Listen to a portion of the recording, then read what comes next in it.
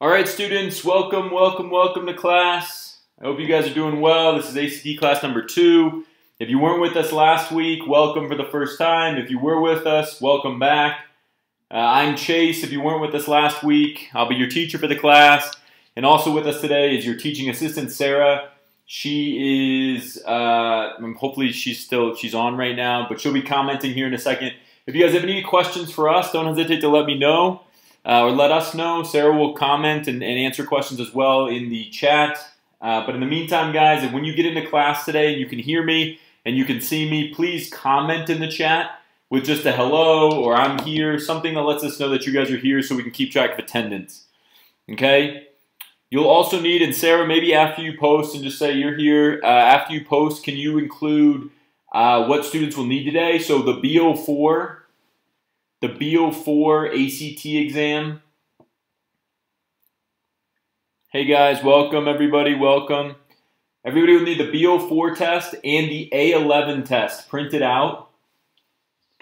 Okay, B04 is the one that you guys had for homework. You were going to complete passages, I think 2 through 5 for homework. We'll talk about the scales and the importance of that here today a little bit.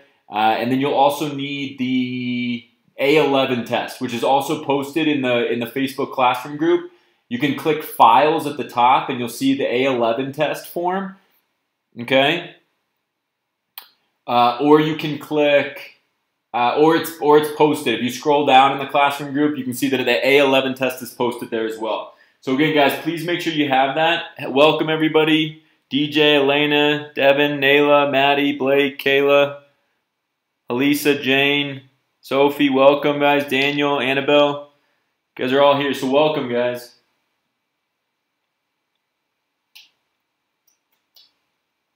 Give me one sec here. All right, so again, as soon as you guys have the A11 test, or that you confirm that you have the A11 test, please give us a thumbs up in the chat so we know you have it. Okay, and then on top of that, please also make sure that you have either access to your StarU student account. Please log in and open that, or access to your ACT Redbook, your tutorial. So StarU student account. If you didn't create a StarU student account yet, I'd like you to do that now. Okay, and give me one second. I'll post that. Okay, and you guys can access that by either downloading the app.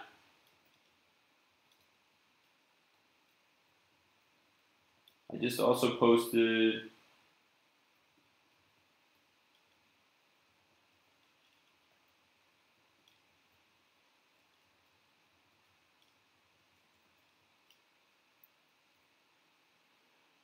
okay guys, so again, I want everybody to have access to either their tutorial or their app so that you guys can be doing the practice questions that we go through today with the punctuation section and the run-on section, okay? Please make sure that you guys have that. If you weren't with us last week, you guys can click those links or download the app. I want to make sure that it's free. It's free to create a student account. It takes like 2 minutes, and we're going to be using that during the course of the class. So please make sure that you guys download that and create a student account now if you haven't already. If you do have one, then please feel free to have that open in addition to your tutorial just so you get familiarity with how it works and so that you know you can be doing it on test day because we're going to be using that on test day as we talked about last week. And we'll get started here in 1 minute, guys. Okay, guys, so with regards to that B04 test for homework that you guys had last week, because we have some new students, we're not going to mention that, we're not going to talk about that B04 test today. But what we are going to do is we're going to provide you with a score report, okay? And what these advanced score reports can do for you is they will tell you every single question type. First of all, you can plug in your answers. And Sarah, this is the first piece of homework. It's for all students to plug in their ACT B04 English answers into the score report. Guys, don't worry about it now because we haven't even shown you the score report yet.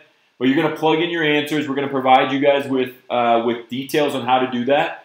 And then you're going to send a picture, or rather, you're going to send a copy of that English score report to admin@startutors.net. So, Sarah, that'll be the first piece of homework, is that everybody's going to fill out their B04 score report. They're going to fill in, you know how it works, obviously. They're going to fill it out, and then they're going to send it to admin@startutors.net if you could write that down, and that's the first piece of homework. Again, guys, don't worry about that yet. We'll talk much more extensively about the score reports next week and how they work. But basically, once you plug in your answers, it will tell you the exact question type you missed, and it will correspond to the lesson in the app or the lesson in your tutorial, whichever one you want to work out of.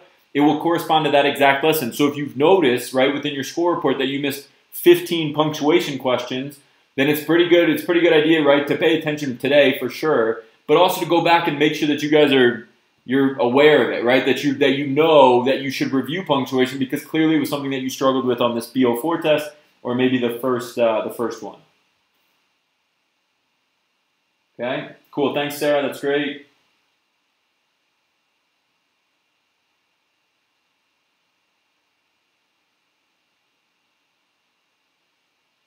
Okay, and so we're going to get started, guys. So today, if you haven't watched, for new students, if you haven't watched last week's lesson, the first lesson, please, please, please make sure that you do so this week. I think for most of the students can attest from last week, the ones that were here for last week's class, I think most students will attest that that's a pretty important lesson in terms of understanding and reducing the anxiety on this exam. And so if you guys haven't seen that lesson, or even if you have seen it and you want to rewatch it to get more familiarity, I highly, highly encourage you guys to do that. Okay, does that make sense? Highly, highly encourage you guys to do that. It's going to be really, really important that you understand that you see that. Okay, because that scale is so, so, so critical. Okay, so guys, for today, we're going to start with a little warm-up, and then unlike last week where we talked extensively for the first hour about the scale and all that, we're going to get into some grammar review today, talking about punctuation rules. Now, I cannot stress how boring this is going to be. There is no amount of time or effort that I can spend talking about this stuff that is going to make you guys excited to learn about punctuation. I wish when I was a kid, instead of teachers like kind of patronizing me, being like, this is so fun, it was never fun. It was never going to be fun. And realistically, unless you guys love commas for some unknown reason, this is not going to be one of those things where you wake up today and be like, man, that was such a great lesson. Can't wait to go study more today. So if you know that, and I'm telling you that going into this, then it has to mean something to you. And so what I'm going to talk about before we get started is how important these punctuation and run-ons lessons are today. First of all, how easy they are. This is 6th grade grammar review, truly 6th grade. You guys are going to see that today. But it's not fun to do 6th grade grammar when, you know, whatever, if you're an NFL football fan and the game's on a night, or next week or whenever the Super Bowl is, right? It's not going to be fun to do this instead of watching things like that, right? Making those sacrifices, because it is going to be boring. So you got to figure out a way, as we talked about last week, to set goals for yourself, right? To find that reading time. Sarah posted it for homework last week. How do I find time to be a better reader, right? To read an hour a day or hour a week, whatever we said. Right? How do I find that time? Because if you don't, you're just going to turn this page today and be like, this stinks. Okay? And so you have to find the means to the end, right? It's a means to an end. That's what we got to be thinking about. Okay? And to clarify that point even further, can everybody please make sure that you have the A11 English test open? It starts with from salad to symphony. Okay, it looks like this, from salad to symphony. Just make sure that you have that and that you have that in front of you now. Okay, you just saw what it looked like, but before we start with that, we're going to do a quick warm-up passage on the A11 test, and then we're going to go through all this content review, okay, and then we're going to do a passage at the end of class as well, and then you guys will have 3 more passages from the A11 test for homework, and we'll talk about that as we go. But guys, before we start with that, I want to reiterate 2 things, or really 3 things. One is the ACT English section, if you want it to be, is by far the easiest of the sections on the ACT. Okay, and that's for everybody. Even if you're a great math student, okay, and you don't love English class as much, ACT English is still the easiest. And Sarah, who's sitting in class with you guys, right, was in this position a couple years ago as a student in this class, and now she's your teaching assistant. Sarah got a perfect score, as we talked about last week, but Sarah's a better math student than I'll probably ever be. And yet her ACT English test score ended up being higher, okay, than her math score. Okay, if you wonder how that works, remember that we talked extensively about the scale that you can get, if you get 31, 29, 31, and 30, I think that math works out, right? The scale actually rounds up. So you can get, I don't think it does round up, right? Let's say this is a 30. You can get, if you get a 3130, 3130, right, that averages, those 4 sections are going to average to a 30.5, which rounds up to a 31. Okay, so if we can keep this English section score, if you know that your English score is always consistent, and it will be, if you memorize this, if you choose to do this stuff, your English section score can always be consistent. This is the most important section for every student. This is the most important section on the test because it's the easiest. Okay, it might not be the easiest for you right now today, but it can be the easiest for everybody. And that is just so, so, so critical. Okay, because if you know going into every test that this section is going to go well, right? And I've seen poor English students, great math students, get to a point where they can't go below 32. They get 32 plus on the English test every single time. Once that happens, it's such a great feeling knowing that there's some consistency, that the first test out of the gate on the ACT, that, hey, I'm going to knock this thing out. And that feels great. That gives that momentum going that we talked about last week. So we got to pay attention today. On top of that, okay, so Sarah just said it, right? You can't take this section for granted. This is at every level of the test. If you're at a 36, if you're at a 30, if you're at a 23 right now, this is the most important section. You should focus on this section 5 times as much as any other section until this one is where it needs to be. Every single student should score 30 or above on the English section if they have work ethic. Because this is all rules-based stuff, and we'll talk more about that today. Okay, so most importantly, what we're going to see today, and this is what I want you, everything that we write on the screen, guys, is stuff that I want you guys to be writing down as well. You can write in your tutorials. Those are yours. You can write on a separate notebook if you feel more comfortable with that. But everything we write on the screen, everything Sarah mentions in the comments section should be written down because it's super important. Okay, but the punctuation stuff that we're going to talk about today, right? So in kind of subcategories, we have punctuation, and then we have these run-on sentences and fragments, right? But of these, of punctuation, if you can believe it, there are going to be 12, probably 12 out of 75 of the total questions on English, right? There are 75 total questions on English. 12 of those, 12, are going to deal with punctuation. That means that going into the test, that if you pay attention to today's lesson and you commit to memorizing everything we talk about, you will go into every single ACT English test because these are all rules-based. There's nothing about punctuation that is not defined rules, just like in math, right? It's like a math problem. That if you go into every single test knowing you're going to get 15% of the questions right, no matter what, and on top of that, a lot of these questions are actually graded as hard questions, graded as hard question types, right? They're level 3 questions. Okay, that doesn't mean that they're any less value or more value than other questions, but they're graded, they're classified, I guess is probably a better word. They're classified as hard questions. That gives you guys huge advantages. Because if you know the rules, if you take the time to memorize these, not only do you get 15% of the questions right, but you get 15% of the rules-based difficult questions right, and that is so, so huge. Okay, because most students don't want to take the time to memorize the rules that we're going to talk about today. Can everybody give me 2 thumbs up in the chat if this all makes sense? If you guys are ready to go, if you feel like, hey, I'm going to pay attention today because I know this is going to be important. 2 thumbs up in the chat if that's you.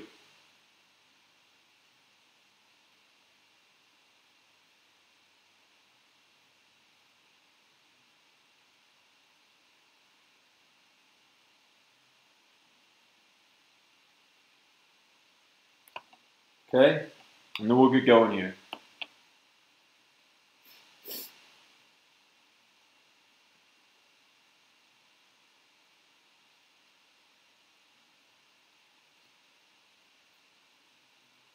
Great, guys, that's perfect.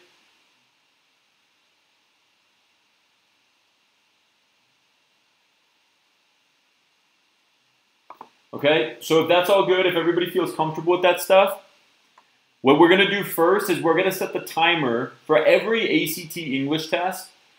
Each passage, you'll have 9 minutes to complete that passage. Okay, there are 15 questions total. You'll have 9 minutes to complete it. But for today, just like we did last week, and then we're going to practice this again at the end once we've had a chance to go through lessons today, like punctuation and run-ons, I'm going to give you guys 11 minutes. Okay, you're going to get 11 minutes to complete the first passage. So we're looking again at A11 English. Okay, A11 English, passage 1, and I'm going to give you guys 11 minutes. Just like last week, if you're finishing way too early, that's an issue, right? We don't want to finish this too early. So we're looking at passage 1. I'm going to give you guys 11 minutes to complete this.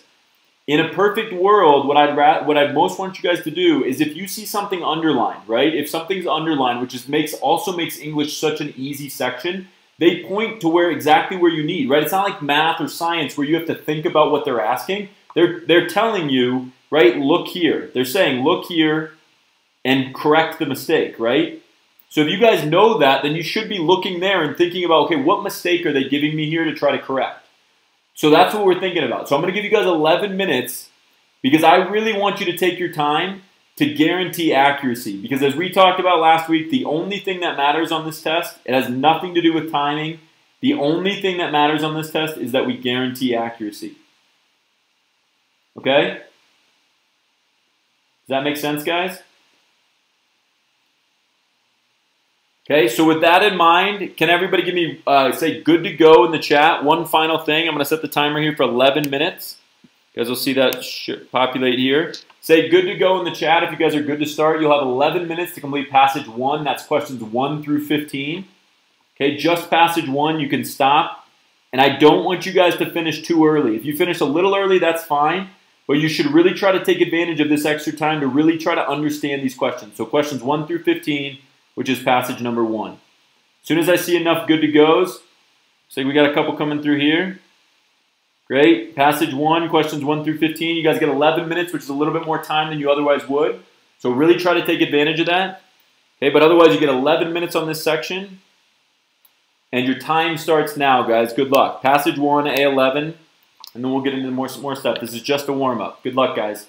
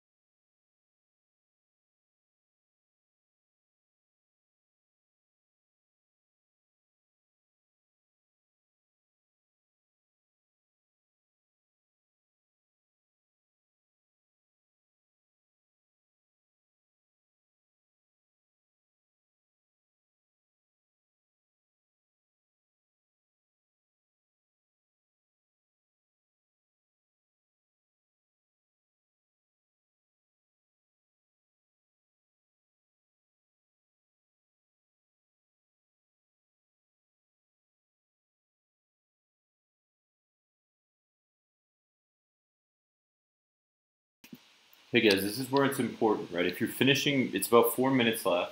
If you're already close to being finished, then you gotta slow down because we gotta go back and look, especially at the ones where we have to go back and reread, like should the author add this sentence structure, how should these sentences be organized? We gotta make sure we take our time on those, okay? So you got about 4 minutes left, and really take your time trying to identify what the question is asking, okay? 4 minutes, talk to you guys in a second. Oh, and Sarah, can you give me a thumbs up? Can you get ready to post the passage 1 answers for the A11 test? That'd be great, thanks.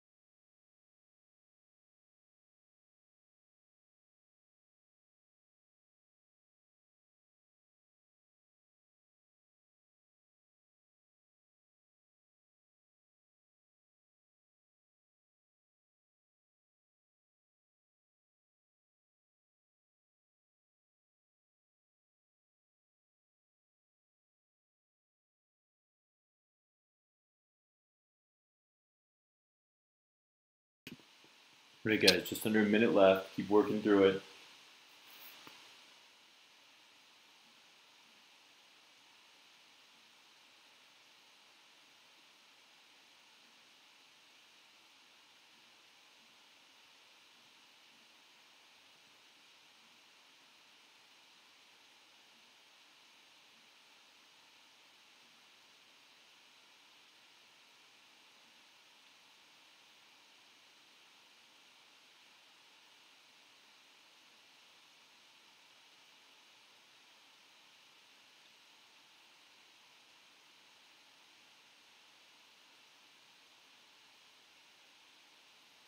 Okay, guys, 10 seconds. Sarah will post the answers as soon as you guys are done.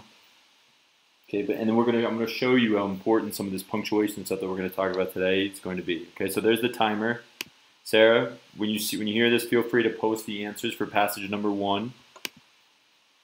Okay, and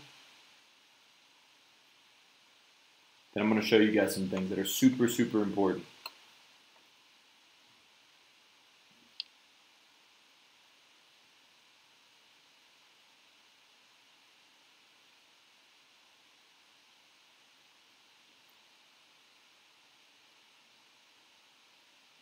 Guys, while Sarah's posting those, how did everybody feel on those questions?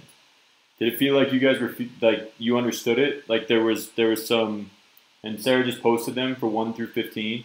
Did you guys feel like there was some clarity with what you were looking at on that test? And I'm going to show you guys again, the idea behind all of this is that we truly try to take a look at what is underlined. Okay?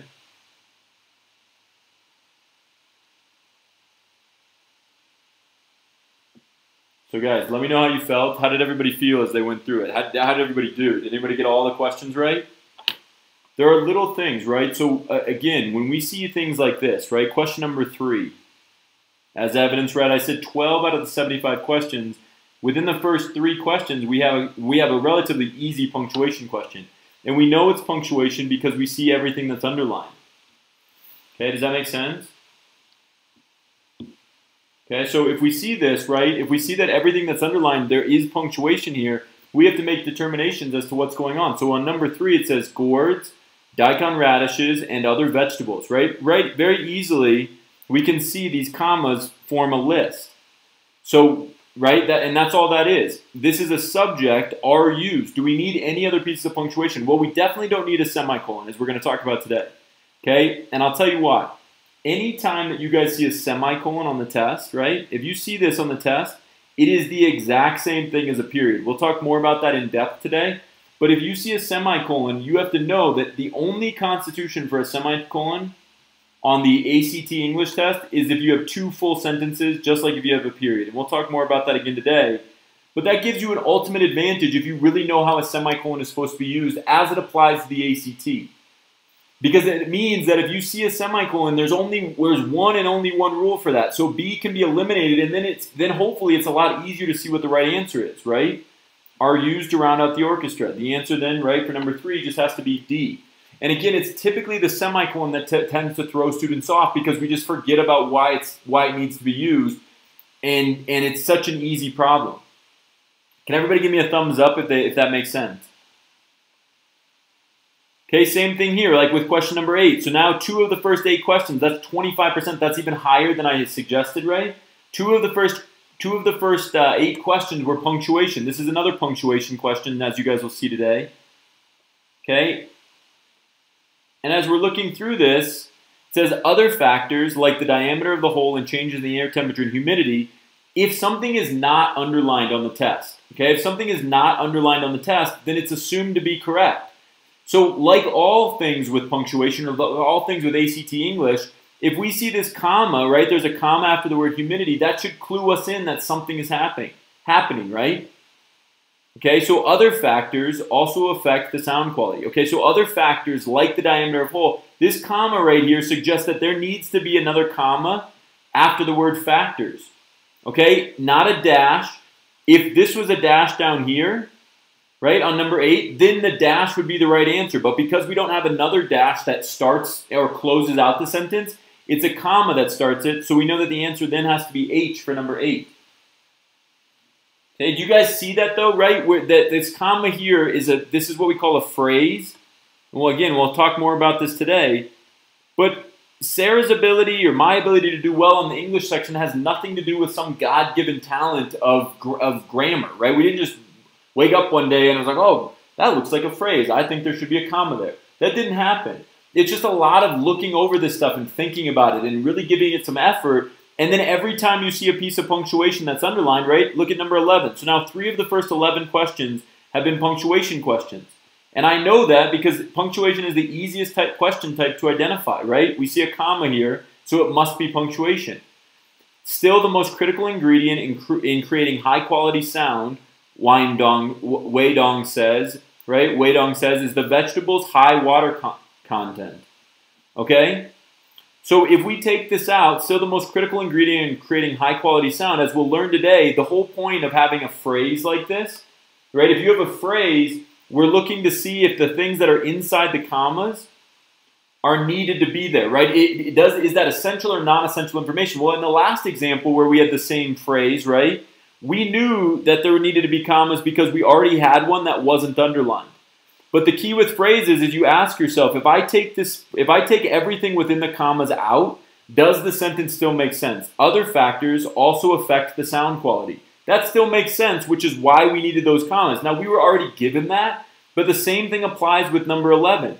If I take out Wei Dong says, right, if I take this out, And I just read it as still, the most critical ingredient in creating high quality sound is the vegetable's high water content. That still makes sense, which means that we need these commas. The commas separate things that are not essential, and we'll learn more about that today, so the answer has to be A for number 11. Okay? I cannot stress this enough, guys, how important this is. Is everybody seeing this? Whether or not you knew the rule today or you missed those questions today, that 3 out of the first 15 questions, which was 20% of the first passage, 3 out of 15, right? So 20% of the first passage just dealt with punctuation. And if you know those rules, they can be immediate, right? 3 questions, if you typically get 40 seconds per question, right? So that would be 120 seconds. That would be 2 minutes. You take 2 minutes is what you would get for those 3 questions we just answered. If you can reduce that to 15 seconds, which you can if you memorize these rules that we talk about today, now all of a sudden that's only 45 seconds, giving you plenty of time to go back and reread a question like number 12, right? To really think about what the sentence order should be. That is it's just so critical to think about this exam in that way. Does that make sense, guys?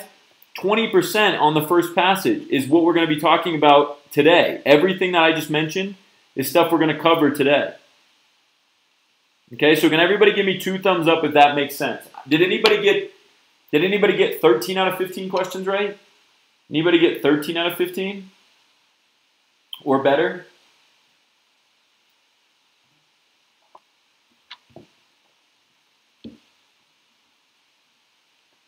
Anybody get 13? The point in all this, guys, is that talking about punctuation and independent clauses and phrases and all the stuff we're going to talk about today is not going to be fun. It's just not. Okay? If you got 13 out of 15, that's awesome. Okay? 14 out of 15, that's great. We have to be thinking in the way that says, and if you're getting 13 or 14 out of 15 already, that's awesome. Now we have to think, okay, how do I get that one question I missed? Because now you're talking about being at a level that's very, very exceptional. Once you get into the 65 out of 75 range, now every question is worth a point. So now you could go from a 30 to a 34 with just 4 questions. So then it becomes even more important to stay very, very, very focused. Yeah, Elena, great question. So in terms of quick grammar questions, you'll find that there doesn't even need to be a time limit. So with the grammar questions, it will always be under the amount of time if you have the rule memorized. But it's a great question because if you just memorize all of them, right, if you have all of those memorized, then without even trying, in a worst case scenario, we're talking about maybe 20 seconds on average. There'll be harder grammar questions than the ones we just looked at, but the 20 seconds on average, right, which is 60 seconds, if you're given 120 seconds for those 3 questions and you only take 60, that still saves you an extra minute, right, to go back to questions like these. So for every 3 questions on grammar that you're able to identify quickly, if you memorize all the grammar rules, that means that you can spend an additional minute on every 1 question for every 3 grammar questions. Does that make sense? So it gives you such a major advantage to really know and understand and be able to identify the stuff that we're going to talk about today. It's a great question. So don't think of it too much in terms of like how much time should I be spending exactly. Just think about it in terms of if I memorize these grammar rules, then I'm going to not have to spend very much time on those. 20 seconds probably at most, and that's even pushing it to kind of the end. Right? If you get really good at this, it can be 10, maybe average of 10 seconds per grammar question because it's just that quick to identify. But again, a great question. So guys, let's table the A11 test for right now. So just hang on to it. You guys should all have that in front of you, but hang on to it. And today, we're going to go through the punctuation and run-on sections of our tutorial. So if you have your tutorial, please open that up. If you don't have your tutorial with you, or if you signed up recently and it hasn't been shipped to you yet, I'd like you guys to open up the StarU app. Okay, StarU app. Okay, you guys should be able to download this. If you want to use the app anyway, you can. On the app homepage, you can click ACT and SAT practice lessons. Okay, and this is, again, for anybody that's not working under the tutorial, then ACT English. And then you can go to the punctuation tab. And all of the pages that you're looking at in your tutorials can also be found right here. Okay, so as soon as you guys have those open, can everybody give me a thumbs up in the chat? Elena, did that make sense, by the way? Any other questions? Can everybody give me a thumbs up in the chat as soon as you guys have those open? And we'll be talking about punctuation to start today.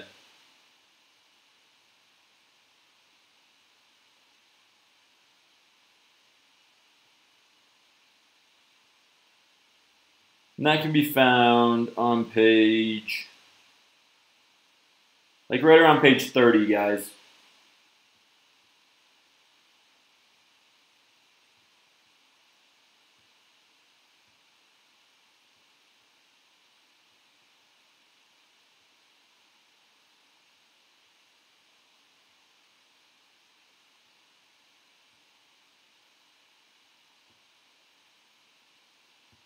Okay, guys, again, please make sure that you give me a thumbs up in the chat once you have the punctuation tab open in the app, or once you have it open.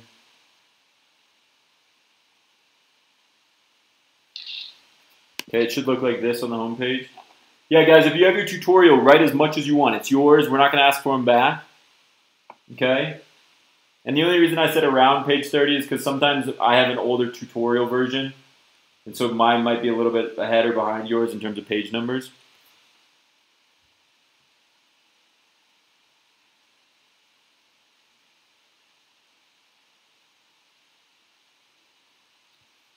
Okay?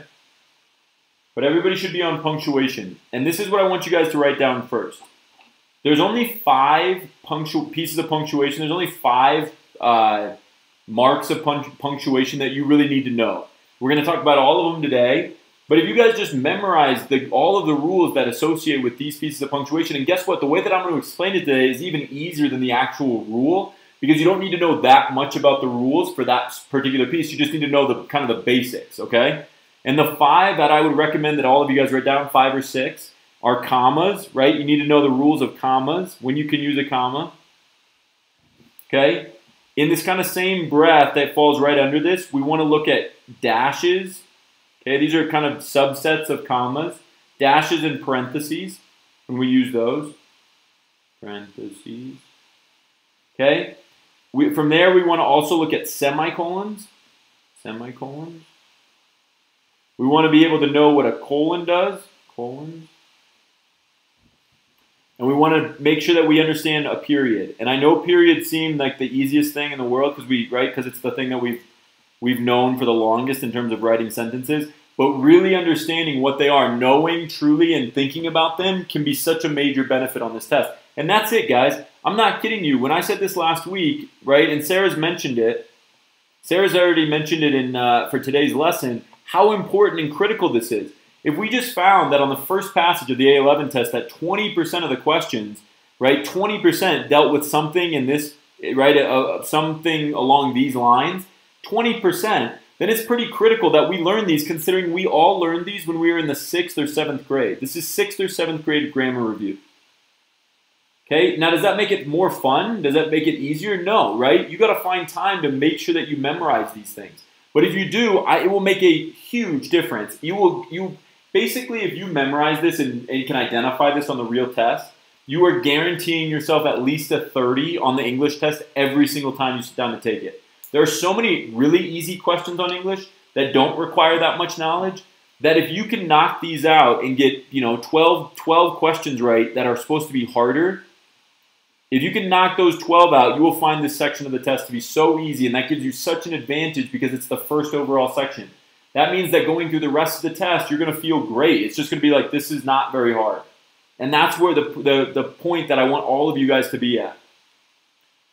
Okay, so like we said, one last thing here that everybody really should write down is that punctuation is not arbitrary.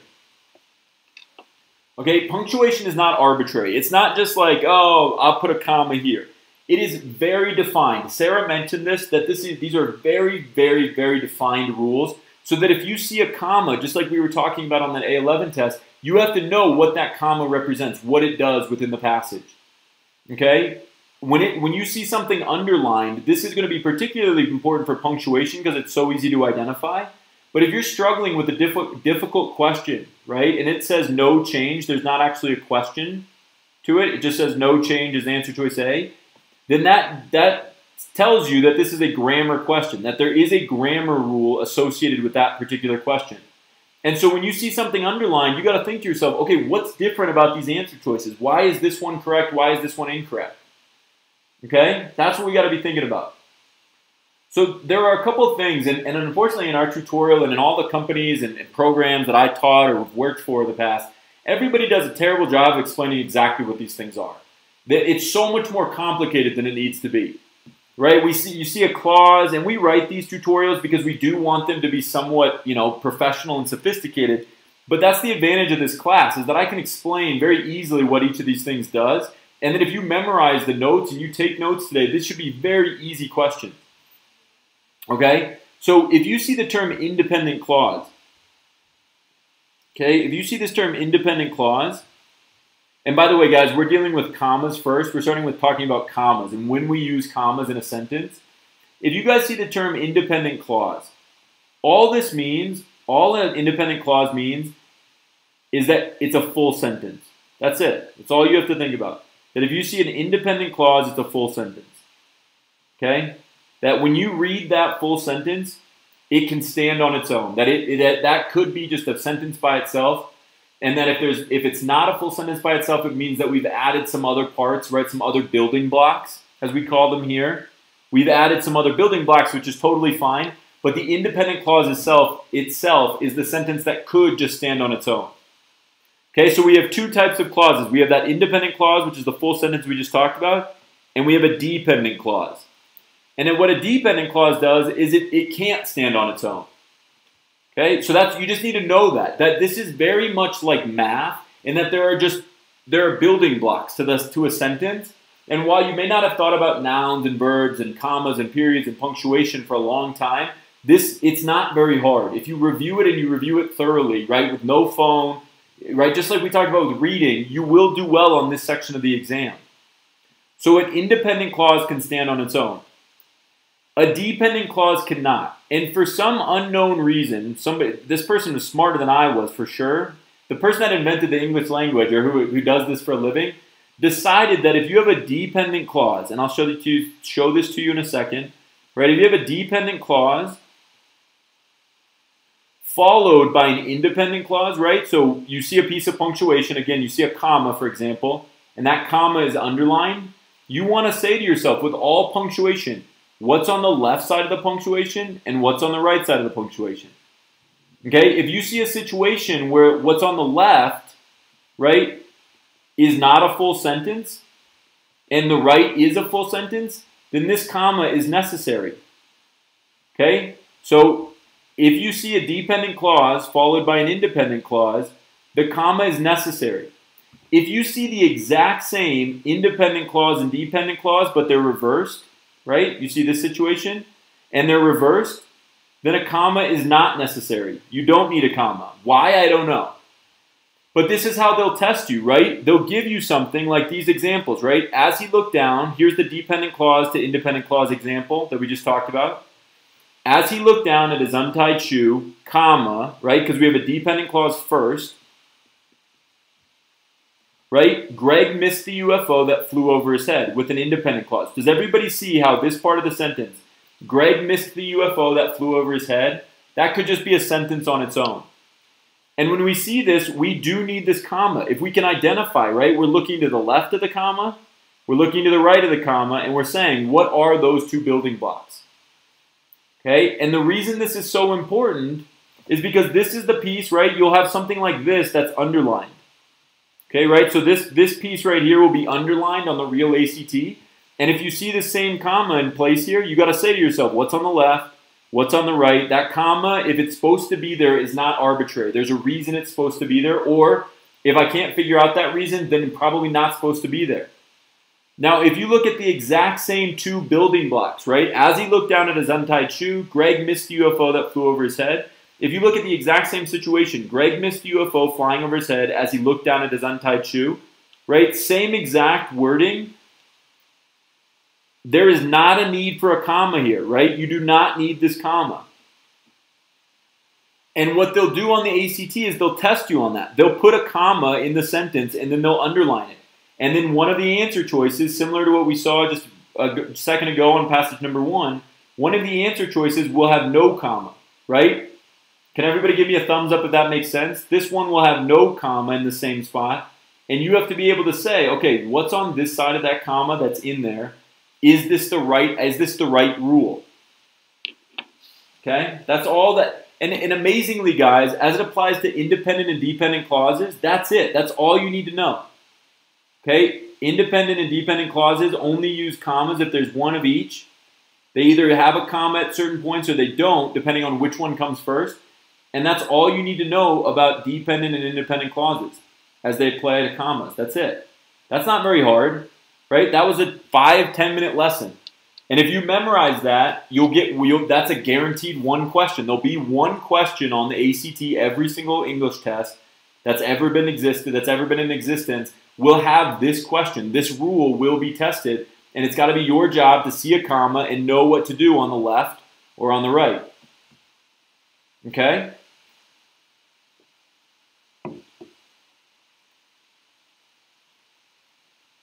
Now, does this seem like a lot of info and we're not even done yet? Maybe. But is it something that you can definitely memorize if you spend an hour this week really reviewing punctuation? Absolutely. And again, as Sarah just pointed out, that's basically free 20% of the questions on the English test. That is such a huge advantage in terms of getting you started on the right foot, given that it's the first section of the overall test. Okay? So that's it. That's all you need to know about independent and dependent clauses. Now, the other time you could see a comma is if you see modifying phrases. Okay, and this is the example that I was talking about where you have two commas within the sentence. Okay, and what we call a phrase shows up in the middle. Okay, and so the question you have to ask yourself is, if I see this, and by the way, this is where the dashes and the parentheses come in as well. You could also have parentheses, okay, and you can also have dashes. And as you guys remember from the A11 test, it doesn't matter which one it is. It just requires consistency. On the A11 passage 1 that we just went over, I looked later in the sentence, then I saw a comma, so I knew that this one had to be a comma. But had I seen a dash instead of a comma, it would have been a dash up front. It doesn't matter which one you go with. It just means that there has to be consistency. So you look at other parts of the sentence. Okay? So a phrase could be contained in the parentheses, right? Or a phrase could be contained within these dashes. And the only thing that you need to ask yourself when you see a phrase, and by the way, it doesn't have to be in the middle of a sentence either. You could also have a phrase at the end of a sentence, phrase, right? At the end of a sentence, and then a period, or a dash, right? Phrase, and then a period. So it could show up at the end of the sentence, although it typically shows up in the middle with two. It could also have just one, right? You could have one dash, but then that would need to end with a period. Okay, does that make sense, guys? Does that make sense? So again, the only thing you have to test yourself on with phrases, the only thing you need to test yourself is the information in the sentence necessary? Is it essential? So let me give you an example. Chase, right? Chase, the SAT, or sorry, the ACT teacher,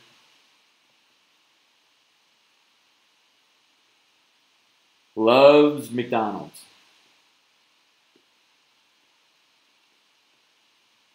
Right? And so if I say that, and I see these two, right, and on the ACT, they might underline this whole part, right, with the commas, as they did with that way. Remember Wei Dong says that they said in that first passage on A11? Okay, and that A11 test was from 2018. I'm not, when I say that these things come up on every single test, they do. So if you see these commas, right, the first thing that you need to ask yourself is, if you take that out, you can even scratch it out on the real test or in your books, right? You can scratch that part out. Does the sentence still make sense? Just very basically, Chase loves McDonald's. Yeah, that makes sense. So that means that is a phrase. And anytime we have a phrase, we have to have commas, right? Or dashes or parentheses, okay, surrounding that.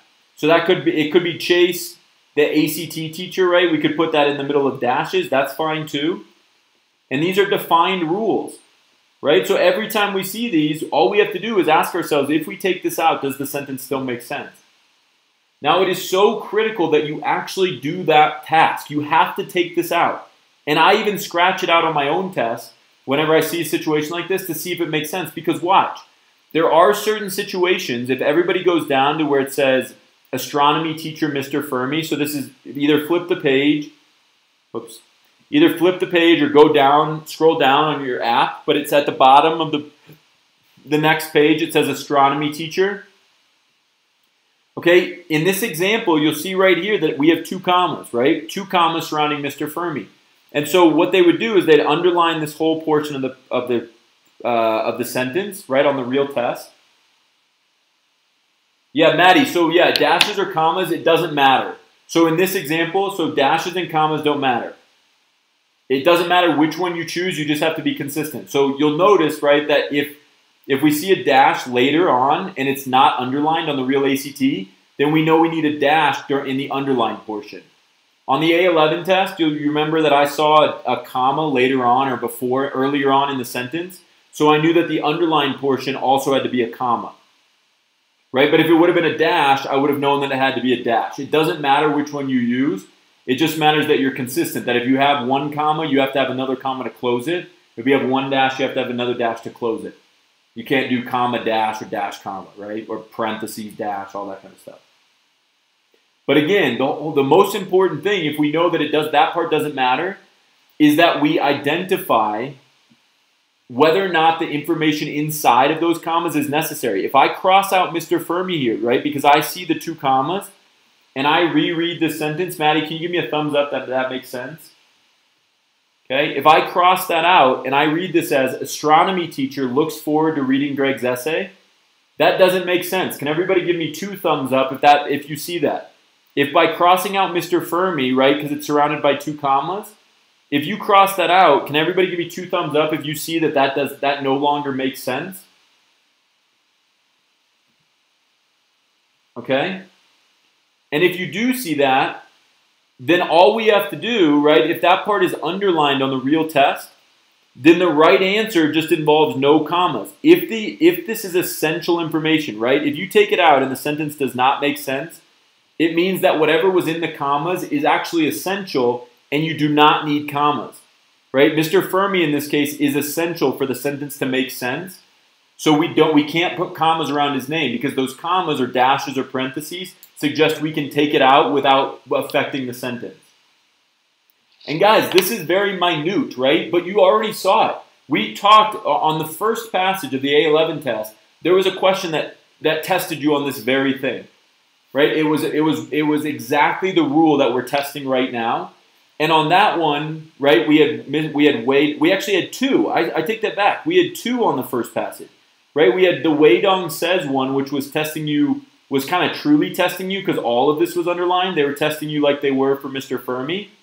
In that case, we could take this out, so we kept the commas, right? Does everybody remember that just from 10, 15, 20 minutes ago?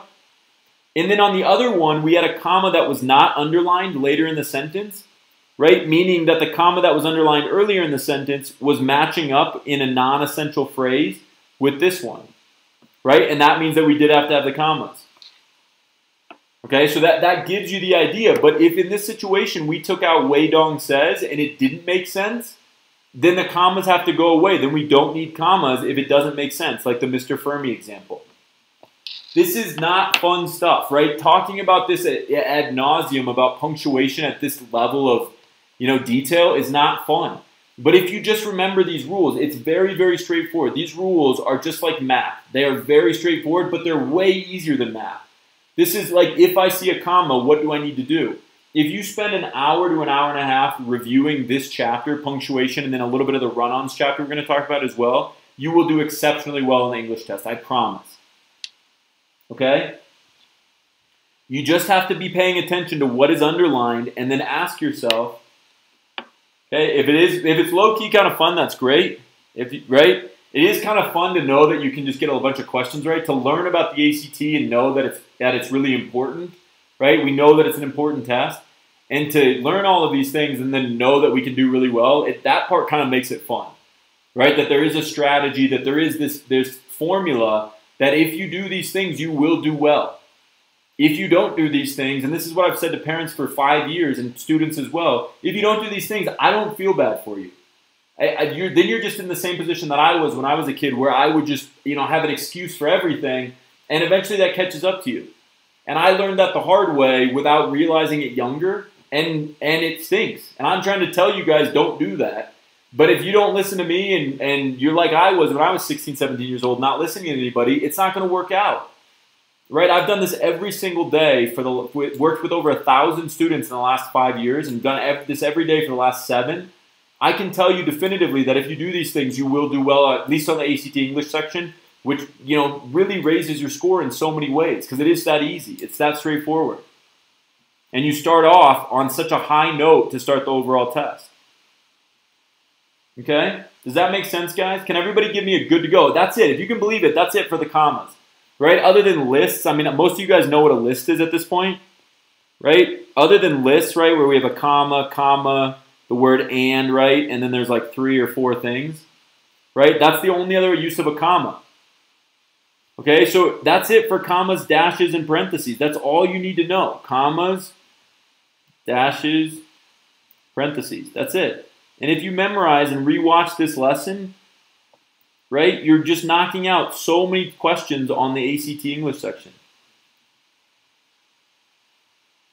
Okay, so that's it for those 3. And next, we'll get to probably even more important punctuation items.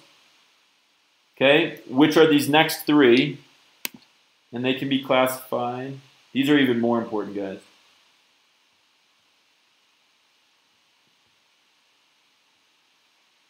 Okay, the next 3 pieces of punctuation that you guys need to know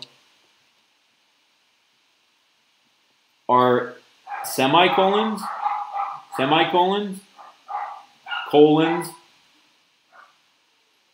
and periods. That's it. And then we're done with punctuation. And if you know all this stuff, you're guaranteeing yourself 20% of the test, 20% of the English test.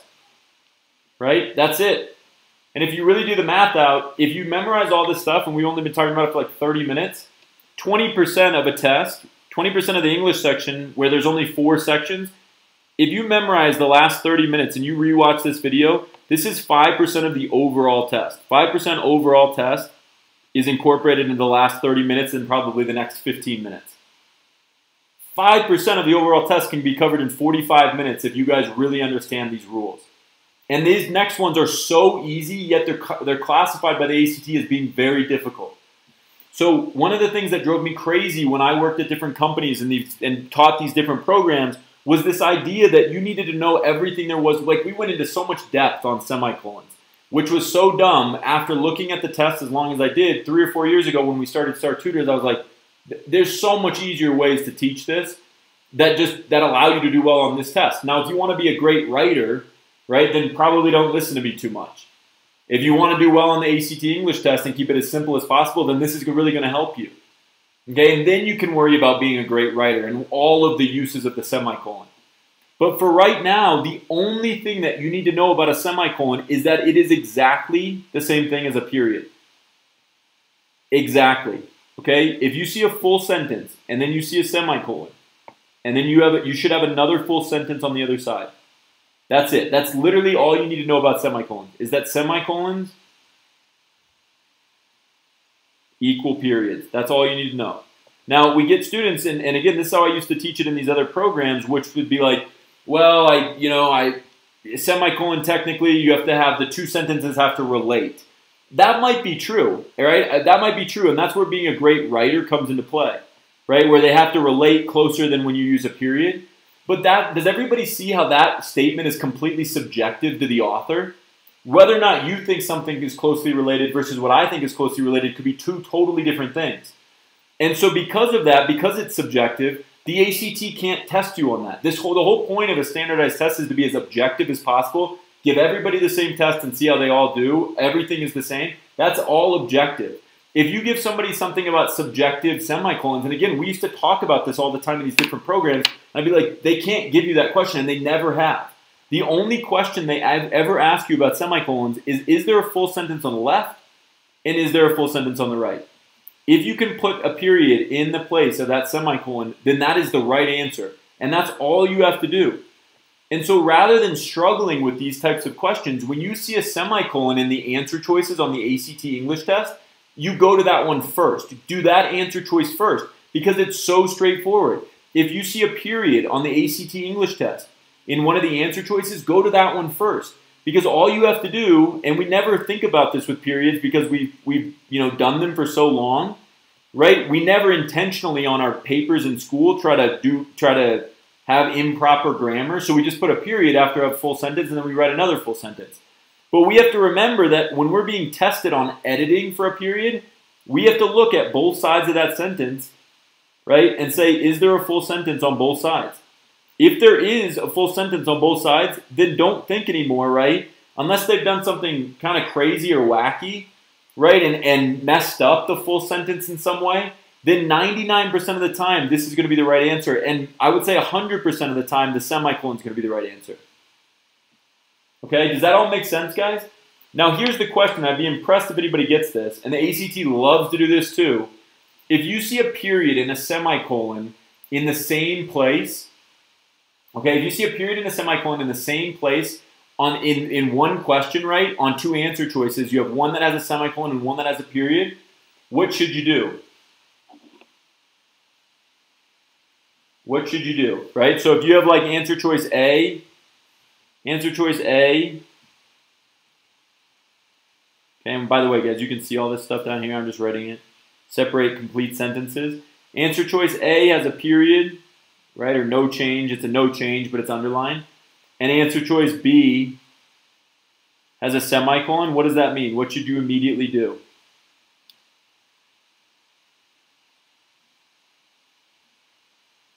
Anybody know?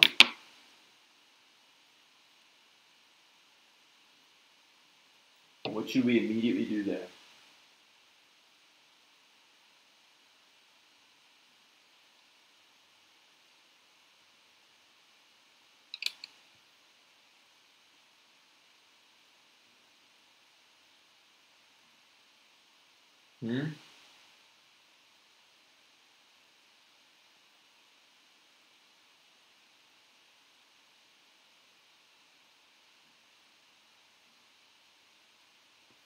No, so right, Elena, that's what we want to do. So we don't need to see if the sentences relate. Right away, because they're never going to test you on the semicolon usage in terms of relate, right away we can eliminate both of those answer choices.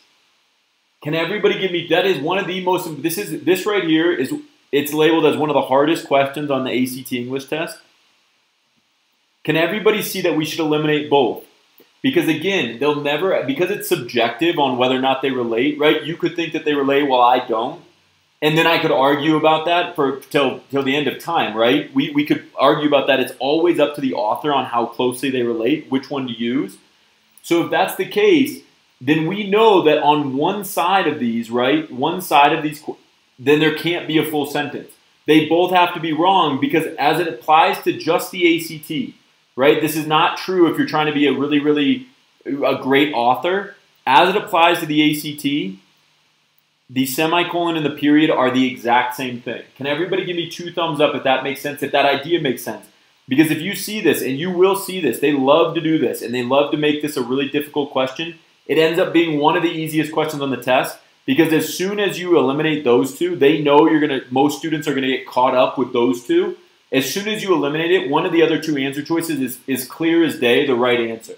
Like you don't even have to think about it. One of C and D will be so easy to answer if you're able to get by the fact that these 2 can't be, if they're both right, then they're right. If they're both right, you can't circle 2 answers. They must both be wrong.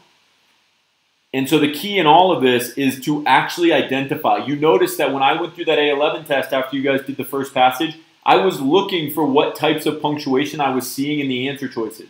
You have to do that too. You have to look and see, okay, do I see a semicolon in the answer choices? If I do, then I'm going to start with that one. It's so easy. All I have to do is say, is there a full sentence on the left? Is there a full sentence on the right? If there is, boom, I have the right answer. I can circle that and move on. If there's not 2 full sentences, boom, I can eliminate that one. I can still move on to the other answer choices, right? And getting out of the way. Yeah, the only difference, DJ, the only difference between a semicolon and a period on this test is that in a semicolon, right, you'll see it's going to be lowercase. That's the only difference for the second sentence. And for a period, it's uppercase. That's it. But the case doesn't matter at all. They don't test you on upper and lowercase anything. They never test on it for any reason on that. So that's the only difference, and that won't matter because, again, all you're thinking about is what's on the right and what's on the left. Are they two full sentences? Okay? And so that's it. That's with semicolons. Can everybody say good to go if you guys feel like you have semicolons and periods locked down? And beyond just saying good to go, can you guys say that you're going to, anytime you see punctuation that's underlined, can you guys promise me that you're first going to look at the answer choices to see if you have one of these three, what the ACT qualifies as difficult punctuation, to see if you have what we would qualify as very easy punctuation, because these rules are so defined. And the colon is even easier. If you guys can believe that, if you see a colon, it's even easier. And just like before, right, how does everybody classify a colon? This is a classic ACT example. Okay, so let's say answer choice A, you see a colon in answer choice A. Who knows the rule for a colon? Who out there knows the rule for a colon? Okay, and again, I want you to think about this in a way that says, we know that it can't be subjective, right? We know that this cannot be subjective. So if that's the case, if we know it can't be subjective, what do we think?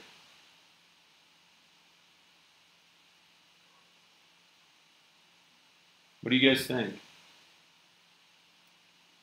Who knows that rule? Before a full sentence, dependent clause. Jane, that's close.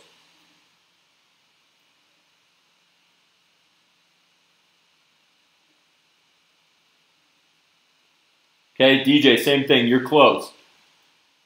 The key is what everybody. So if you guys look at DJ and Jane's comments there, the key is not what's on the right, because what Elena posted as well.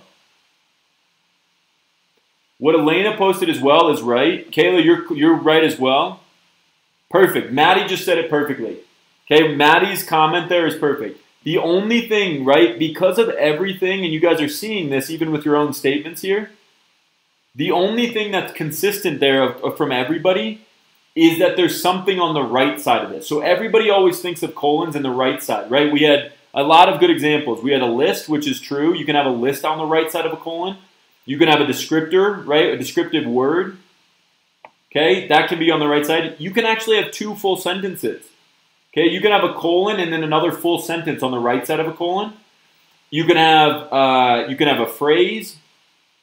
You can have a dependent clause. So the point I'm making is that on the right side of a colon, there is tremendous flexibility in what you can put. Okay, can everybody write that down? And so with what comes with flexibility is kind of the anti-standardized test. They don't want to be flexible, right? They don't want to be flexible in any way, because then you have to know these things, and it could be really anything on the right side of a colon. A colon is a very flexible piece of punctuation when you think about it on the right side.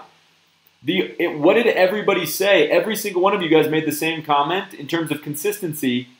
What did everybody include in their comments? Despite all of this over here being different from almost everybody that posted, what was consistent? What do you guys think?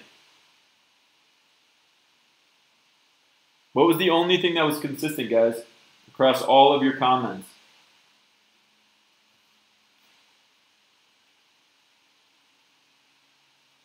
Right? Every single one of you guys talked about the independent clause on the left. Right? And that's true. And that's the only rule as it applies to the ACT. Right? All of this is true. Everything you guys said on the right is true. That's all true. But as it applies to the ACT, we want consistency, right? They need something that's standardized. That's literally the word, standardized test, right? And it has to be standardized. The only thing that was standardized in all of your descriptions, while all of them were right, the only thing that was standardized was that there was an independent clause on the left.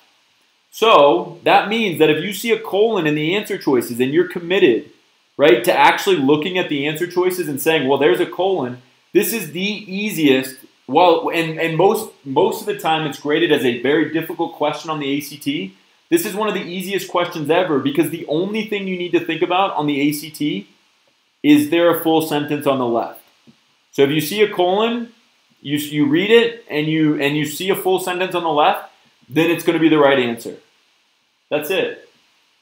Yeah, Blake, you could. And that's the thing. You could have a full sentence over here. You could have independent clause, colon, independent clause. But you could also have a million other things. The actual definition of what's on the right side of a colon is just an elaboration. That's the only true definition of a colon, is that you just elaborate on whatever was just said in the full sentence on the left. You're elaborating on it. But that's a very, again, flexible word, right? Elaboration could be any different, so many different things. Unlike a semicolon or a period, which it's full sentence, period, full sentence, semicolon, full sentence, a colon is full sentence, colon, and then a million different things could be on the right side of the colon. So in terms of a standardized test, the only thing that they can really test you on and make it consistent is what's on the left side, because that is always consistent. You have to have a full sentence there. Yeah, so Elena, another great question. If you have a full sentence, right, what will the ACT never do to you? Right? Again, kind of the same thing. It's much rarer to see this. Typically, you see the semicolon and the period in the same place. Okay? Right? We said A and B could be the semicolon and the period.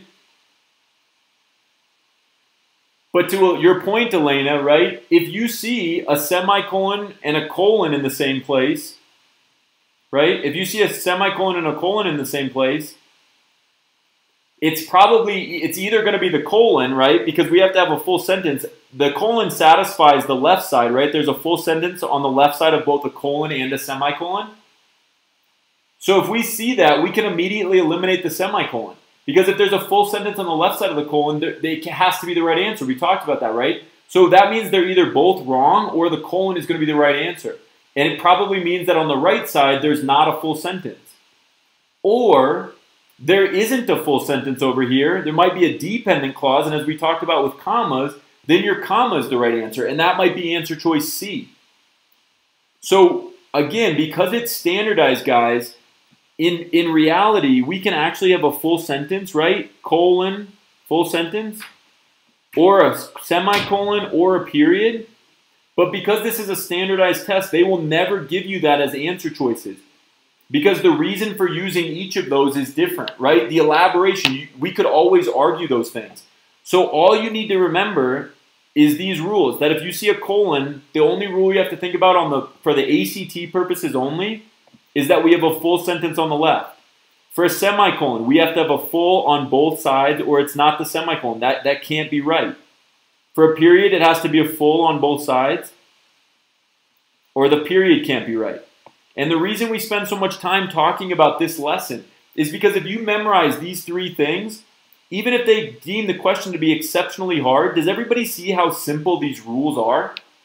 Can everybody give me a thumbs up if you guys see how simple those three rules are for those three pieces of punctuation? And if you see those on the test, if you see those in the answer choices on the test, go to those answer choices first because you can either eliminate it right away or it's a 5-second question because you deem it to be right. If you see a semicolon and there's a full sentence and a full sentence, boom, that's the right answer. That's 5 seconds and you can move on. And that's what's so powerful about these three pieces because it knocks out such a major portion of the test. It speeds you up so much if you really have those down and if you're actually looking at the answer choices to see if you have that on any punctuation question. It makes a huge difference. Huge, huge difference. And again, the thing that you have to think about is not how you learned it in the 6th grade or how it could be applied if you're trying to write a newspaper article or a novel.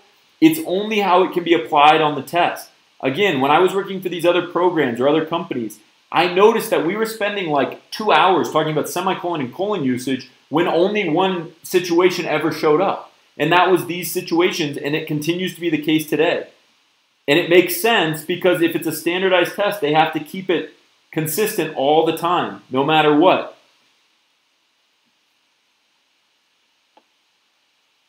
Yeah, so Maddie, again, that's what I'm saying is that in real life that could happen, but it will never, that situation will never happen on the ACT, right? They will never give you 2 full sentences where the right side is elaborating. It will just be the wrong answer because they can't test you on that. What you think of as an elaboration might be different from what I think of it as. And again, that doesn't qualify as a standardized test. That wouldn't be standardized. It would be different for you than it is for me and vice versa. And so that's not a standardized test, so they won't test you on that. So again, while an elaboration, you can use that in a million different ways in a paper, in a school paper, or you could use, and in a school paper, you could use a colon or a semicolon in a lot of instances, right, with two full sentences. You could use either one, or you could use a period, depending on what you felt to do as the author. But on the ACT, that is not standard, right? That is, you're making the decision. They don't want that. They want the decision to be made by them, and so that every student has the same opportunity to see this. And again, the opportunity is simply that on the left side of a colon, right, the standardized part of a colon is that on the left side, there's a full sentence, and that's the only thing standardized about a colon. On the left side of a semicolon and on the right side of a semicolon, there's a full sentence. On the left side of a period and on the right side of a period, there's a full sentence. And that's the only standardized part of those three pieces of punctuation. Does that make sense, guys? Maddie, does that make sense? So again, they'll never give you the example where you have to choose between a semicolon and a period, or a colon and a period, or a colon and a semicolon, because that differs. That's 100% based on what the author feels. And they can't have that when they're testing a million students. They want it all to be the same. Okay? So a lot of phenomenal questions here, guys. And again, if you can remember everything we just talked about over the last 15 minutes, you knock out such an important part of the test. Okay? So guys, if all of this makes sense, if you're working on the app, if all of this makes sense, that's it for punctuation. That 45-minute lesson is all you need to know for punctuation, and we're going to apply it now. So if you're working on the app, you guys can now click the tap to start button at the bottom of the punctuation lessons, right? Or if you're working out of your tutorials, can everybody go to the next page? And you guys can try the punctuation lesson problems on the next page. And then Sarah, for homework, for the second piece of homework, can you write down punctuation homework? Which is like on page somewhere around 37 to 38. 36 to 37, somewhere in there, Sarah. Okay, but I'd like, if everybody feels good about that, I'd like everybody now to do the punctuation lesson problems, which are on the next page, or if you guys are using the app, you can click that tap to start button at the bottom of the page.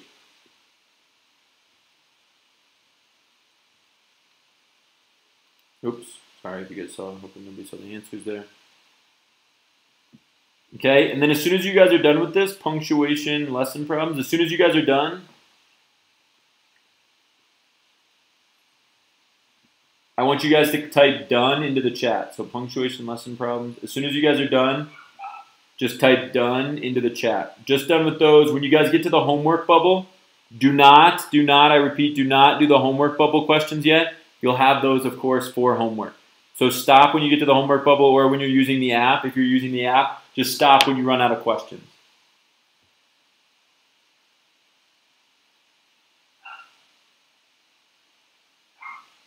Okay, and then you guys are going to type done in the chat when you're done with those 6 questions for the punctuation lesson problem.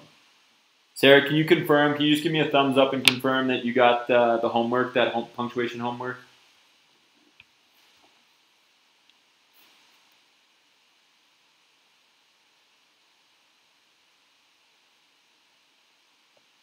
Great, thanks, Sarah.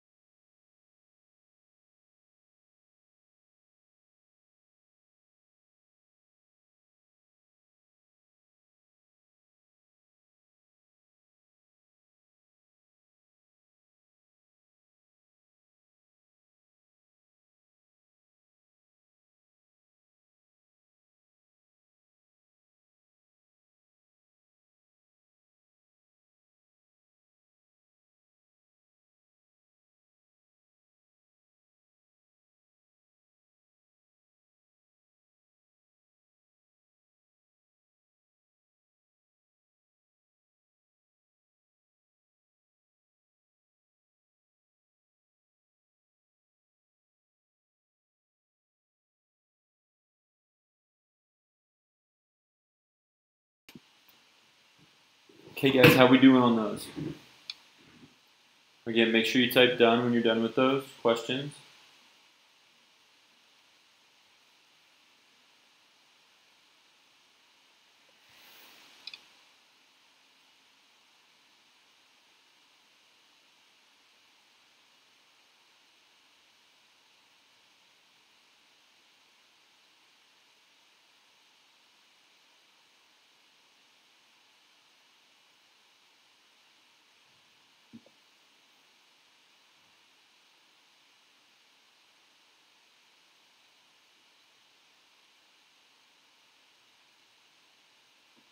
Okay, looks like everybody's done. Everybody's finishing up, which is great. So let's go through these together.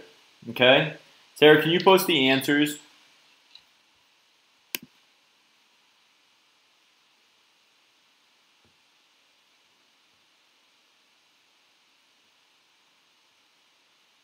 Hey guys, again, so every time we see punctuation on this test, there's a defined reason for it. Okay, so if we come back up here and we're looking at question number 1, right? It says, after spending several years trying to grow a garden. Well, if we're looking at the answer choices, the first thing we notice is that we only see commas, right? So we know that we're dealing with just commas. We don't have to worry about semicolons and colons. Okay? And what we're looking for is after spending. Is there any reason, if we look to the left of that comma, do we need a comma for after spending? No, we don't, right? Because that's nothing that we just talked about in terms of comma usage. Okay, so for part B, it says, after spending several years trying to grow a garden. Now we have a comma right here. If we look to the left, after spending several years trying to grow a garden, that's the dependent clause we were talking about. Linda decided she'd rather just buy from, so that's it, right? That's got to be B. Because we have a dependent clause, comma, followed by an independent clause for number 1. Okay, number 2, Daniel, not a large man by any means. Okay, so we're looking at the answer choices. It looks like we do have a situation where we have 2 commas here, which gives us that phrase that we just talked about, right? So if we take this out, Daniel, right, take out this part that has the commas around it in answer choice J, Daniel somehow seems to dominate our basketball games. That makes sense, right? There's a million different reasons why that could be. Okay, so that means that this part here, not a large man, but that's non-essential. Because the sentence still makes sense if we take it out, meaning the commas are necessary. So number 2 is J. Okay, number 3, you should watch the road, but you should also occasionally check your mirrors. So let's look. Okay, so in this one, right, we have a semicolon here. Okay, and so we look to the left, right? We're looking, the semicolon's always the easiest one to start with. So if we look to the left, it says you should watch the road. Is that a full sentence? Yes. But you should also occasionally check your mirror. So this is the key. If we see the word but, just like we don't usually start a sentence with a period, right? Then when you have a semicolon, you do not need the word but. And so that means that answer choice B can be eliminated. Instead, it's what we'll talk about with run-on, so it's a little unfair that we haven't gotten to it yet. But instead, what we need to see is we need to see a comma followed by the word but. So the answer has to be C, right? Comma, and we don't need the comma after occasionally.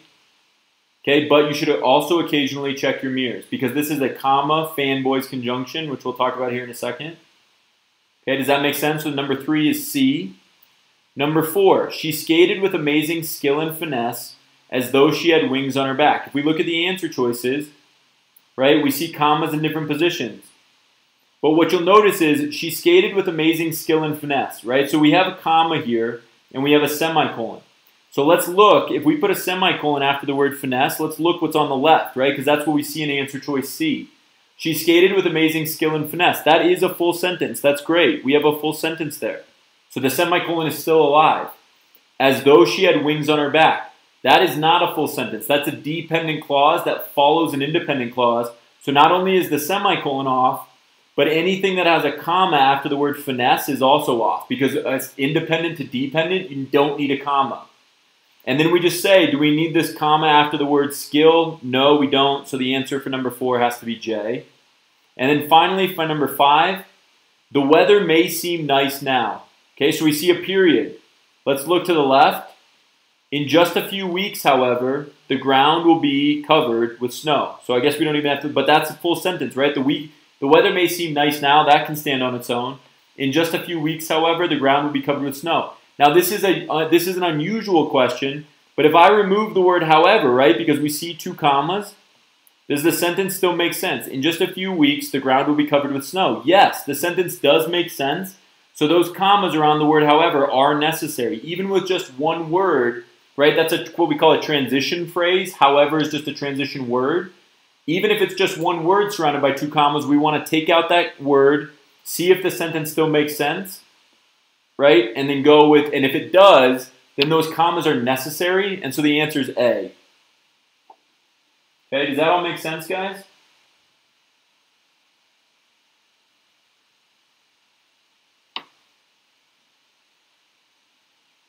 Does that all make sense?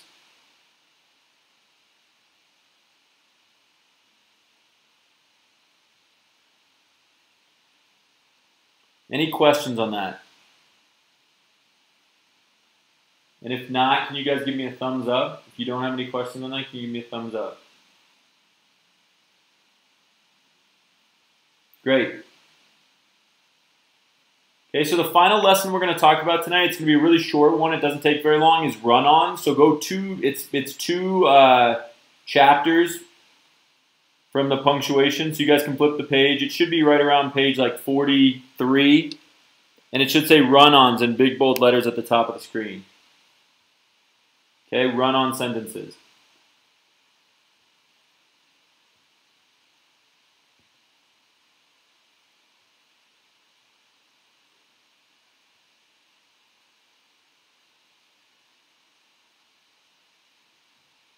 Okay?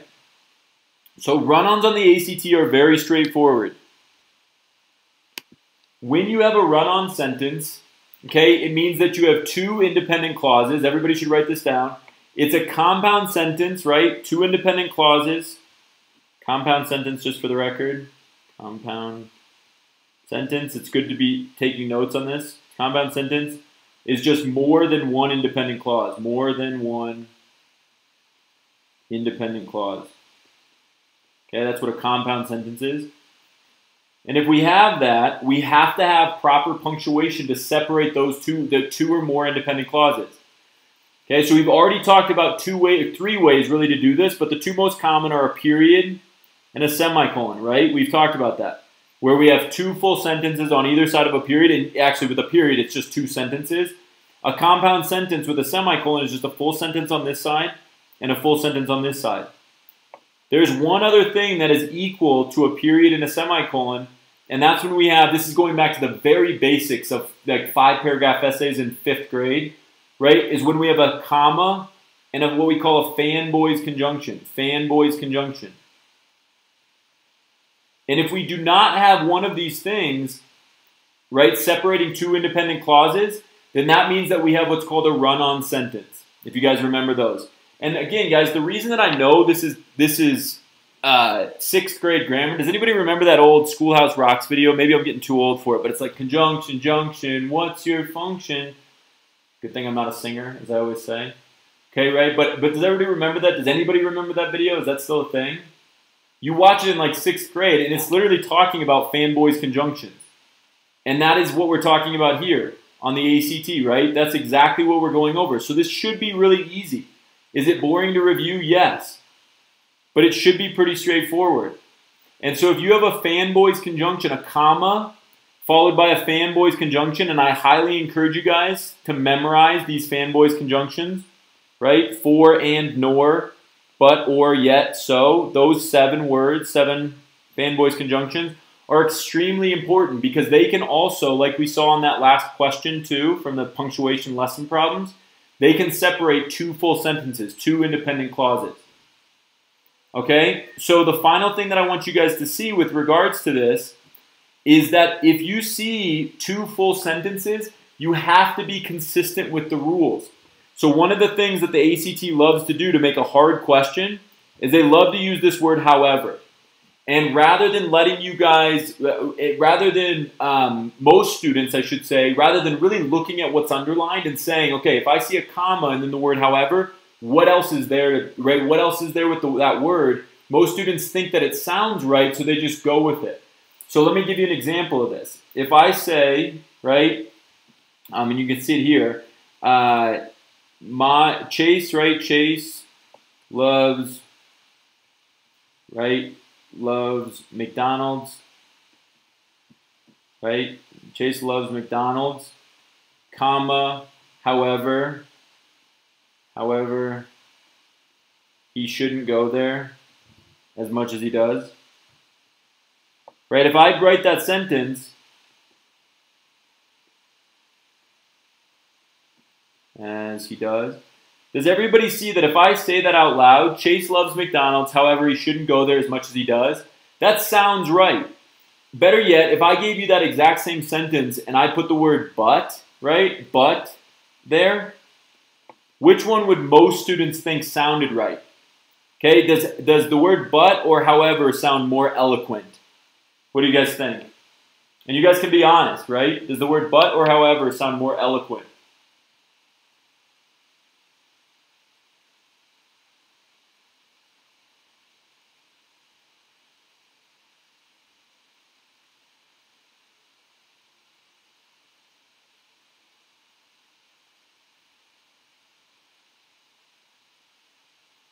However, right? However sounds better. But if we're really, really concentrating on the rules and we look to the left of this, it says Chase loves McDonald's. Is that a full sentence? Yes. He shouldn't go there as much as he does. Is that a full sentence? Yeah, that's also a full sentence. And in order for this to work, if we have a comma here, the only thing that we can have if it's a comma conjunction is a fanboys conjunction. So even though however sounds right, it sounds better, it can't be however. The only way you can use however is if you use a semicolon. You can say however, right? Comma. Okay, so you can say that exact same full sentence, right? And then use the word however if you have a semicolon, but you can't use it if you have a comma.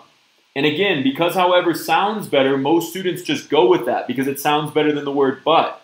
But high-level students, because this is a hard question, will recognize that however does not separate two full sentences unless it has a semicolon, and a semicolon just can do that on its own anyway. And they'll go with the word but, even though it sounds probably worse or less eloquent than the word however. Can everybody give me a thumbs up if that idea makes sense? The whole idea is that we need to actually be looking at the words that are underlined, right? What is underlined?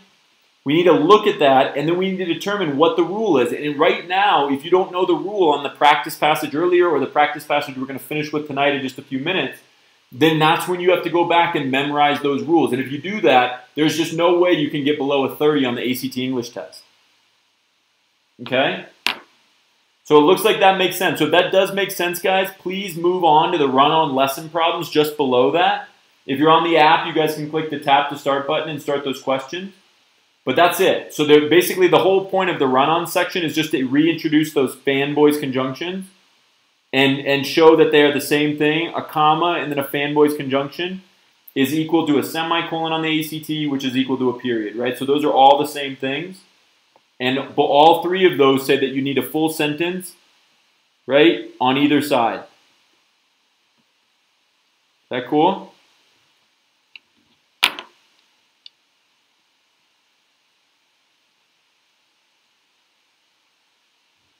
Okay, and then just like before with the run-ons, as soon as you guys are done with the run-on lesson problems, just say done. And then Sarah, if you could add run-ons homework, if you could add that to the homework list, that would be great. Okay, you're going to say done as soon as you're done with these run-on lesson problems, then we're going to go over them. We're going to finish with one final passage.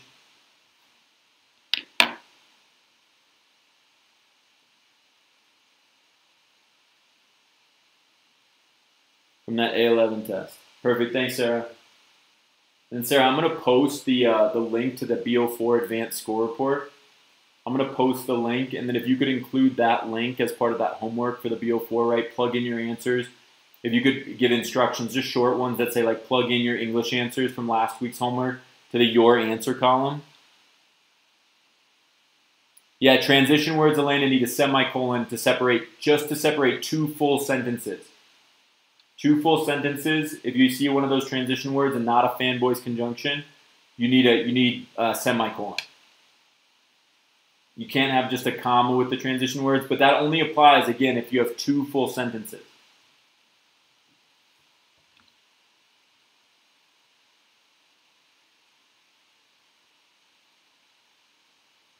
And Sarah, I'm going to post this.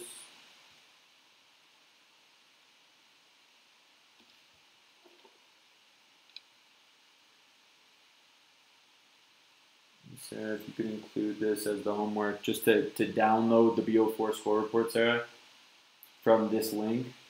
You have to scroll down a little bit. And then if you could tell everybody to plug in their answers once they download it, plug in their answers to the Your Answer column for the English section, and then send it to admin@startutors.net.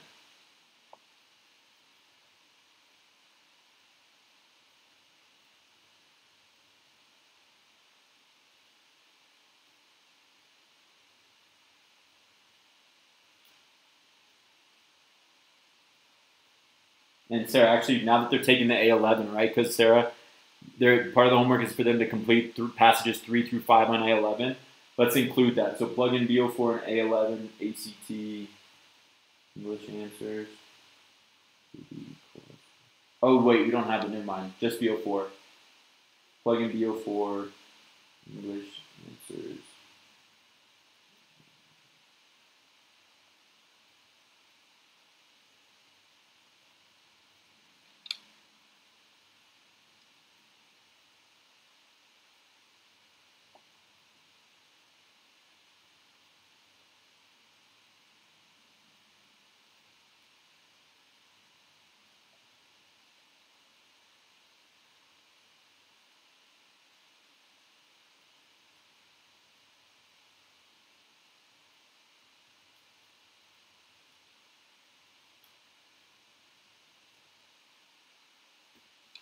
Hey guys, how's everybody doing? Sarah, can you give me a thumbs up if that makes sense?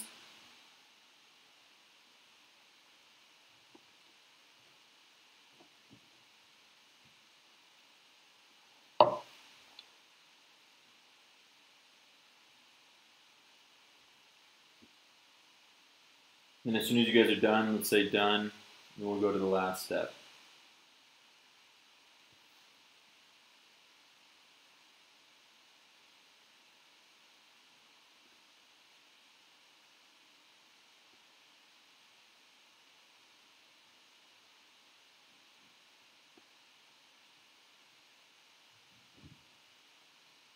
Great, thanks Jane, thanks Blake.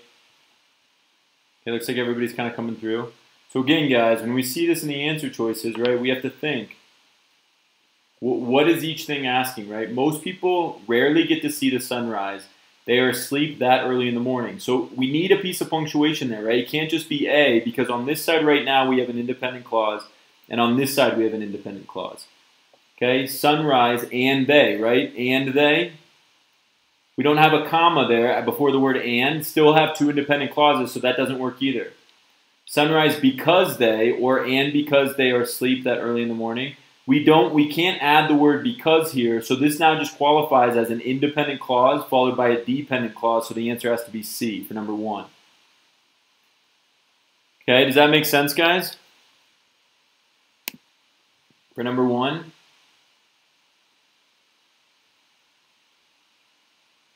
Okay, number 2. Look at number 2 here for a second. 1 second. Okay, on number 2, we see Kevin had run slowly at first, right? If we look at number 2, Kevin had run slowly at first is an independent clause.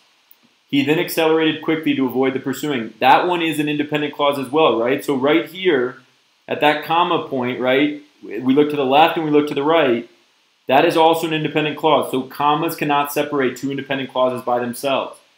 Had run slowly at first, semicolon we see in the answers at first. Yeah, that's it. That's got to be G, right? On the left we see a full sentence. On the right we see a full sentence. And so the answer has to be G for number 2. Okay. Number 3, many health experts agree that young people are not active enough. If we look at this comma right here, we look to the left. Is that a full sentence? Yes. This inactivity is likely to result. That's also a full sentence. We can already tell that, right? So 2 full sentences. It can't be a comma. It needs some piece of punctuation. Look at that. There's the period example. And so there's 2 full sentences on either side of that period. Okay? And this should say in C. C. Okay, number 4. Many people now watch more shows on their computers than on actual televisions. Comma, and I wonder if the end of the television is near. That's 2 full sentences, right? And we have a fanboys conjunction. However, in number 4, it says, which of the following alternatives could not be used? Well, if we have a comma and then a fanboys conjunction, we know we need some piece of punctuation. So if we read that question correctly, we can't just have nothing there. And so without even looking at the other answer choices, we know we can't have nothing, right? We have to have something there. So answer choice for number 4, G, can be, that's wrong, right? But in this way, it's right because they're looking for what cannot be used. And then finally for number 5, at the end of the last day of school, the students celebrated. We see a semicolon here. On this side, is there a full sentence? Yes. Okay. However, which is fine now because we have the semicolon. However, the teachers with stacks of ungraded, yeah, so that works, right? But this is the example that I was talking about earlier. That comma right there and then however with 2 full sentences does not work. So the semicolon has to be used. So then number 5 is A. Can everybody give me a thumbs up if all of that makes sense? And again, you guys will see this over and over again. 20% of that first passage that we just completed was dealing with these exact same rules. Okay? And then the final thing that I want to do today, guys, is I want everybody to bounce back to that A11 test. Okay? Everybody bounce back to that A11 ACT test. And I want everybody to go now to question number 16, passage number 2. Okay, so everybody should now be on passage 2. And we're going to do this one in 11 minutes. And again, hopefully you guys have taken something from everything we've talked about. We're looking at ACT, right? A11 test, A11. And we're looking now at passage number 2. And I hope after today's lesson, we really focus not only for punctuation, which we should all be doing better with, right? But also to really focus on what's underlined, right? Identify what's underlined. And then make the correction. Okay, does that make sense, guys? Can everybody, if you guys are ready to start, we're going to give you guys another 11 minutes on the clock. This will take us right to the end. Sarah will post the answers for this first one, and then we'll see how you guys do. So right at the 11 minutes is up. We'll post the answers. You guys can check how you did, and then we'll be done with class. But again, good to go if you guys have the ACT A11 test open and you're on passage 2. Okay, this is going to be questions 16 through 30.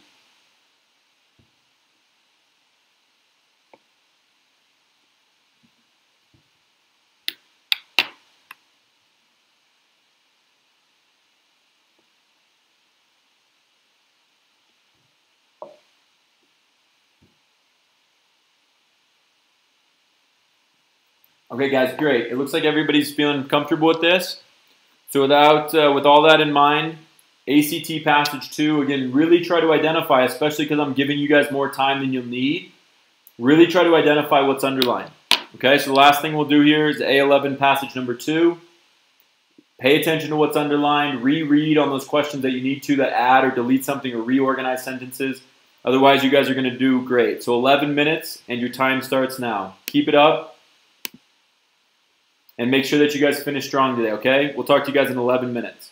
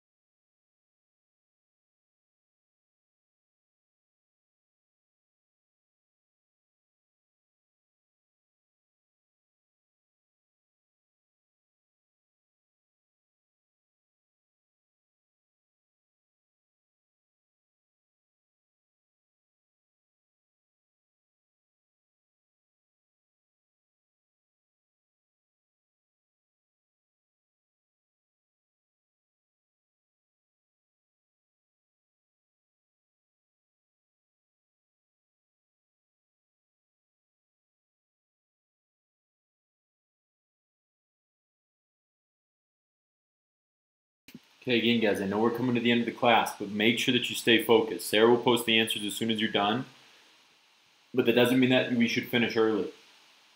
I know it's right at the end. Stay focused for 4 more minutes. See if you can identify as many as possible, okay, that you know what the underlying portion is saying, and you really reread those questions that require you to do so. Keep it up, guys. You got about just under 4 minutes left.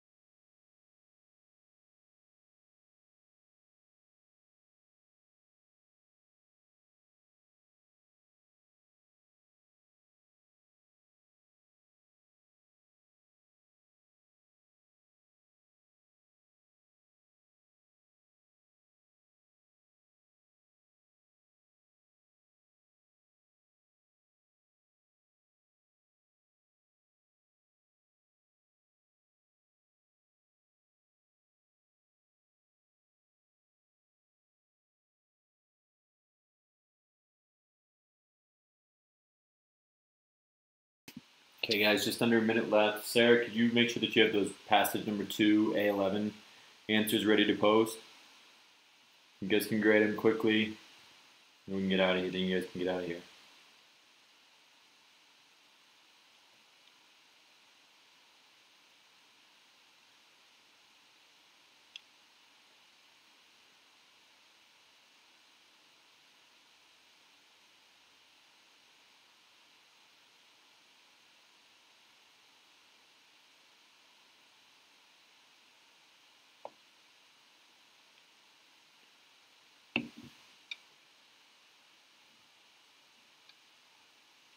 You guys have about 10 seconds left. You're almost done. As soon as you're done, guys, can you guys let me know how you felt? Did you feel like you were more prepared that time? Just to identify whether or not you did better. It could be a harder passage. You don't know. But what's more important is that you felt better about seeing the questions, identifying the questions, and then trying to answer them based on a real rule rather than just kind of how it sounded. Okay. Did anybody feel like they felt more confident with those question types? Sarah, go ahead and feel free to post those now.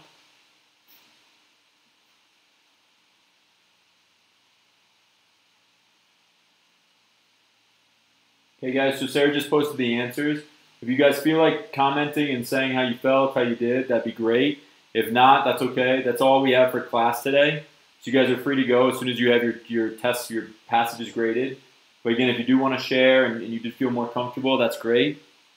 and hopefully it results in a more questions answered correctly. Now, if it doesn't, don't worry too much, because it could just be that the first passage is harder than the second one. You know, there's a lot of different things. Okay, great, Daniel. Yeah, I'm obviously very, very hopeful that you guys felt more confident on the punctuation stuff. That's huge. There's always going to be a lot of them per passage, right? Even on this one, we can see number 18 was punctuation, number 21 was punctuation, right? Number 28 was punctuation. So there's still a ton of those, right? 20% of the test is what we're really talking about. So hopefully we did better on those. And then hopefully, again, that you guys were able to then look at different questions in more, you know, analytical way than you may have in the past. Okay? Did anybody do well? Did anybody do better than they did on the first passage? Did anybody get 13 out of 15 or more questions right on this one? Anybody get 13 out of 15 or more?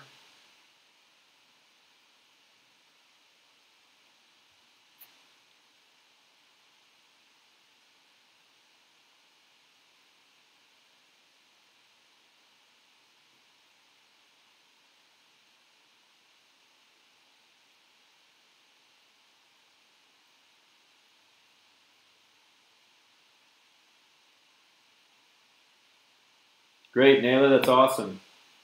Yeah, guys, again, if you just keep looking at these things, and obviously we're going to do that again at the beginning of class and do a couple more lessons so you guys feel even more confident when you see certain types of, you know, when things are underlined, you can identify it. But this is how we have to approach the English section. And if you keep working at it, eventually you just get to know all of the rules, and then it becomes the easiest section on the test by far. And that's where we want you guys to be.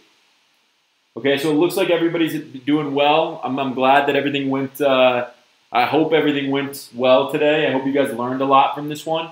We're done with class for today. Sarah posted the answers, or posted the homework rather, in the classroom group. So you guys can check out the homework there. And otherwise, we'll see you guys next Sunday for class number 3. All right, guys, I hope you have a great week. I hope you have a great rest of your night, Sunday. And I'll see you guys in a week. Sarah will see you guys in a week as well. All right, guys, have a great one. Talk to you soon. And oh, and finally, let us know if you guys have any questions. Comment below this video if you guys are watching the recording. If you're rewatching it, let us know if you have any questions by commenting below this video. Or if you have any clarifying questions about homework or anything, make sure you post that in the classroom group and we'll be sure to respond. Okay, guys, great job today, and we'll talk to you soon.